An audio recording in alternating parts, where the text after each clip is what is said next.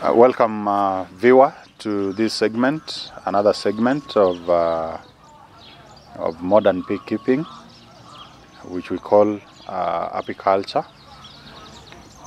In the previous segments, we looked at the modern apiary, and we mentioned a few things. However, today I want us to look at the bee family.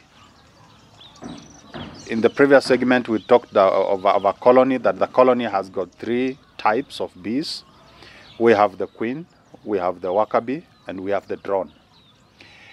And I'll specifically today emphasize more on the queen bee, because we only have one queen bee in a colony. And therefore, that tells us that it's a very important member of this family. So that's what we will look at more. But just to mention, the queen bee, when the egg has been laid, through the larva to the queen coming into being, it takes 14 to 15 days. Actually, 14 days. When you look at the worker bee takes 18 or 19 days. And then, of course, we have the drone that takes 24 days. And, of course, we have one drone, one queen. And therefore, if the egg cell is made in a way that it dictates the queen that here we need a fertilized egg, that's what the queen will do. The queen will drop a fertilized egg. It will drop an fertilized egg depending on the instructions or on how the egg has been, the egg cell has been constructed by the worker bees.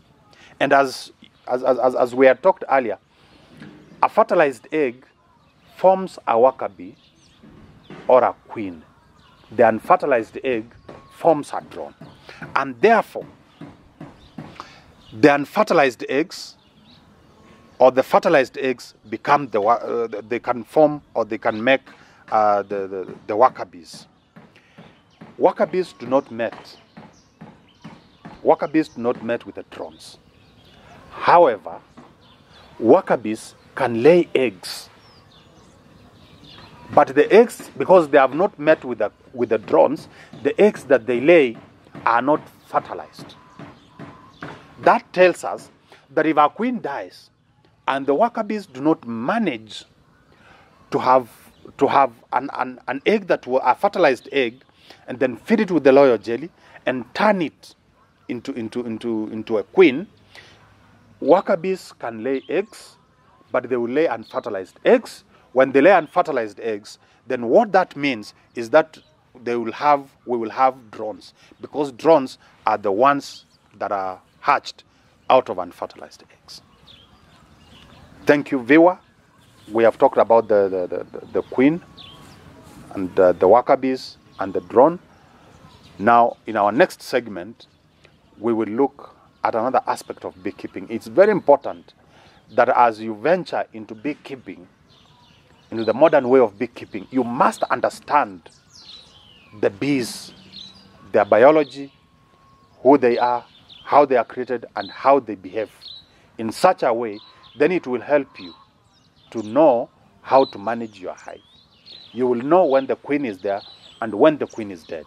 You will know that this queen is strong or it's not. The queen will determine the nature of the hive, whether it will be a strong colony or a weak colony. A queen, if it does not lay between 1,500 to 2,500 eggs in a day, then that means that you have a very weak colony that may not give you returns, especially in production of honey. Thank you so much.